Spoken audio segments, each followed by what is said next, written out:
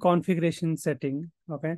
So how it can work and how you can manage those things. So let us check it.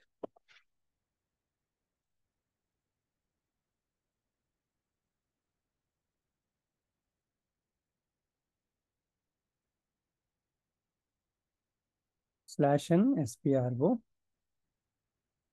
reference IMG material management purchasing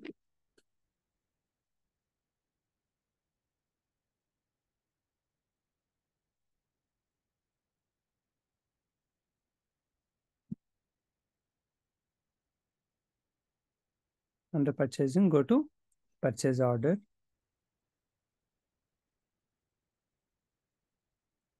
setup stock transport order. Okay. In setup stock transport order, we have a configuration called define checking rule. Okay.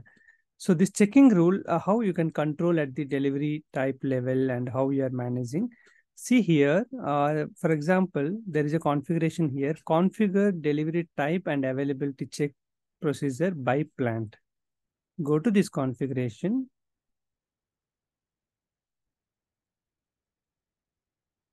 So for each delivery type, okay, let's take it, we are using UB, supplying plant maybe 1000, okay. So 1010 supplying plant. So for this one, UB supplying plant 1010, you are assigning delivery type NL. Okay.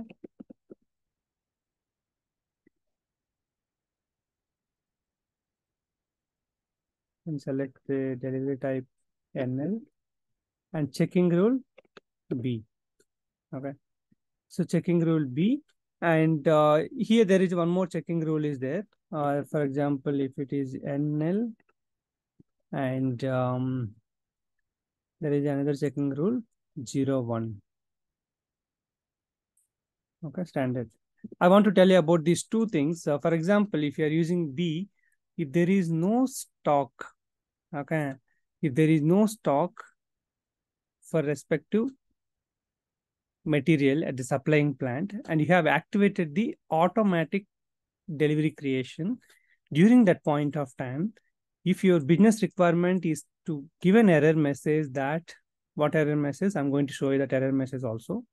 If your requirement is to throw an error when you create STO where outbound delivery creation is activated automatically, if you want an error message, there is no stock available for this material at this supplying plant, then please use B delivery. No, I want to create STO. Okay. I want to just create the STO. Maybe delivery creation can be failed, but STO creation should not be stopped. Then you use 01. So STO creation, delivery can be created later. But to avoid any confusion, there is a stock. Let's create STO and delivery immediately. If there is no stock, throw error at the STO level only. If that is the requirement, then use checking rule B. Now what I'm going to do, I just mentioned that automatic delivery creation, right? So there are two configuration nodes which you need to do it. Those are these two. In several, I think 1 or 2 videos also I mentioned about this automatic delivery creation concept. You have to activate in the first configuration. So the document category F, NB, supplying plant 1010. So here, automatic delivery creation active. So mostly we use this second option when you're creating automatic delivery because it will put it like single delivery. Okay. So automatic delivery creation active, you need to, when you're activating this one, then just now whatever the concept I explained, the checking rule, how you can control based on the business requirement. This is the one config setting you need to do. And second one, this also you have to do at the shipping point level. How you do? UB and okay,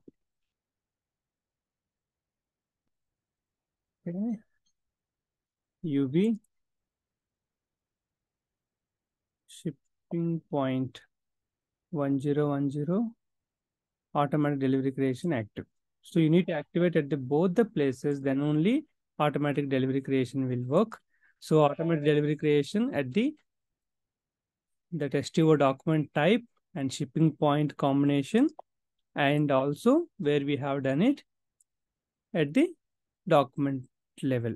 So for example, F document type UB supplying plant 1010. Okay. Here also you need to do it. So document type, STO document type, and supplying plant combination you will activate here. And second configuration, you are activating at the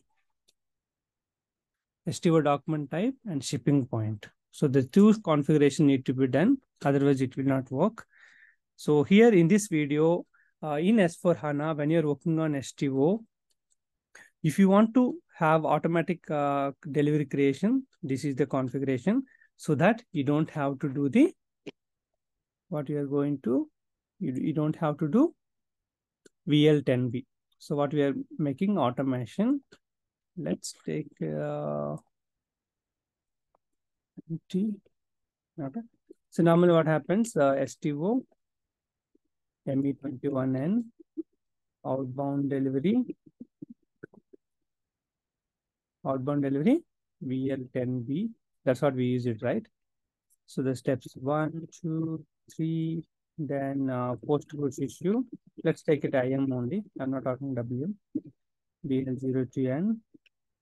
O. If you're using inbound delivery, you can utilize it. Otherwise, post goods receipt.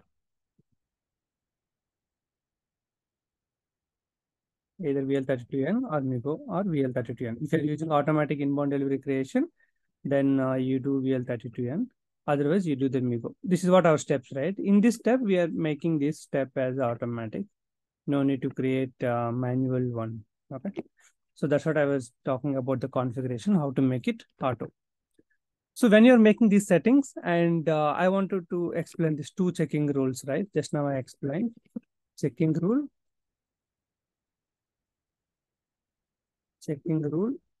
and impact.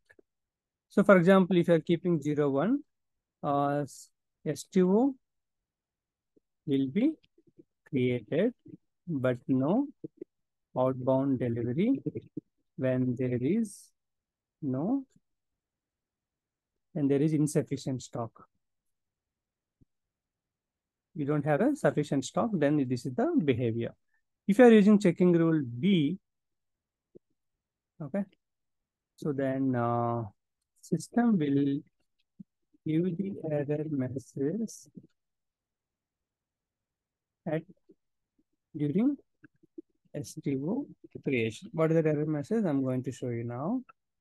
You can see here also, like go to purchasing,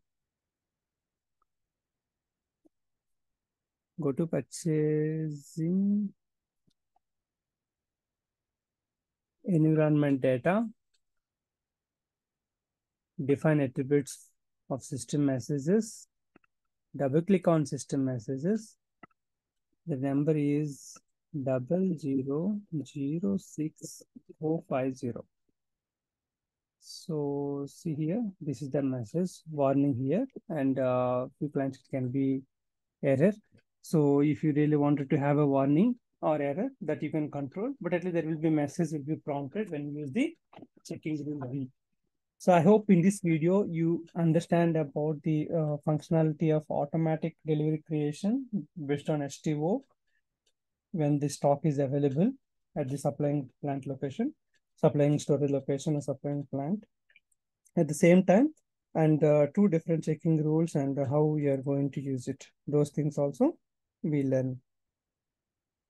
If you feel this video is helpful for you, and you can always share with your circle so that many members can be benefited out of my efforts. Thanks for watching. See you with another video. Thank you.